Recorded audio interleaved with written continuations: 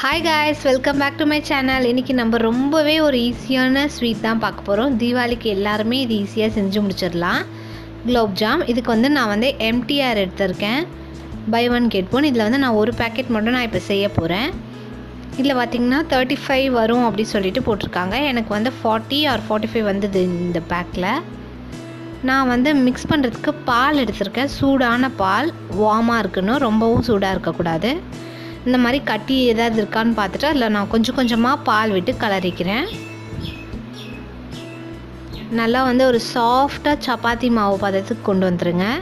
எனக்கு இதுக்கு வந்து 1/4 கப்பு பால் தேவைப்பட்டுச்சு இந்த ஒரு பாக்கெட்டுக்கு.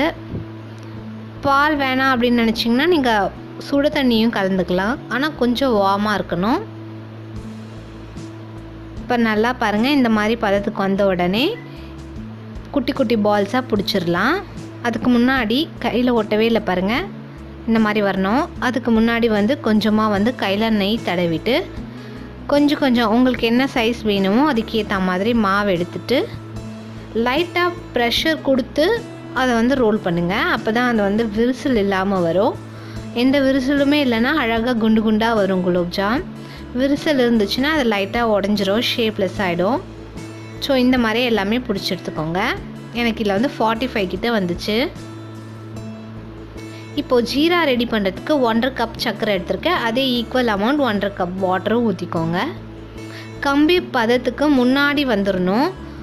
கம்பி பதத்தை தாண்டிச்சுன்னா வந்து குலாப் ஜாம் வந்து ஊறாது. அதில்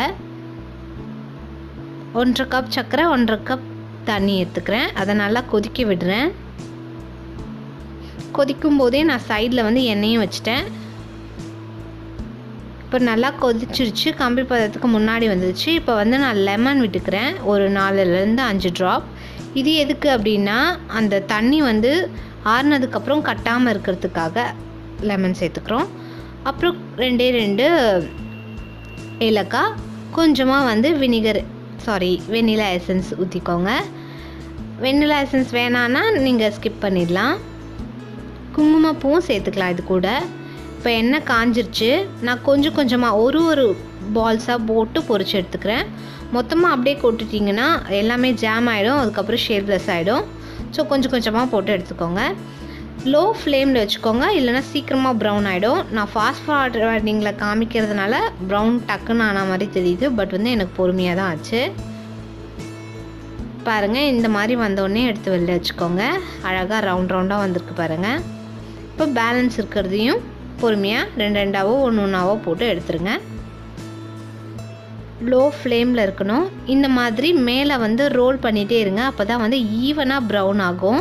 அப்படியே விட்டுட்டிங்கன்னா ஒரு சைடு ப்ரௌனாக இருக்கும், ஒரு சைடு ஒயிட்டாக இருக்கும். இந்த மாதிரி ரோல் பண்ணிங்கன்னா ஈவனாக ப்ரௌன் ஆகிடும். இப்போ எல்லாத்தையுமே ஒரு தட்டில் போட்டு ஆற வச்சுருங்க. ஆற வச்சதுக்கப்புறமா தண்ணியில் சேர்த்துக்கலாம். இப்போ ஆறினதுக்கப்புறம் நான் ஜீராவில் சேர்த்துக்கிறேன். சேர்த்துட்டு அட்லீஸ்ட் 1 ஹவராவது அதை ஊற விட்டால் தான் ரொம்பவே சாஃப்டாக இருக்கும். அட்லீஸ்ட் 1 ஹவர் ஊற விடுங்க.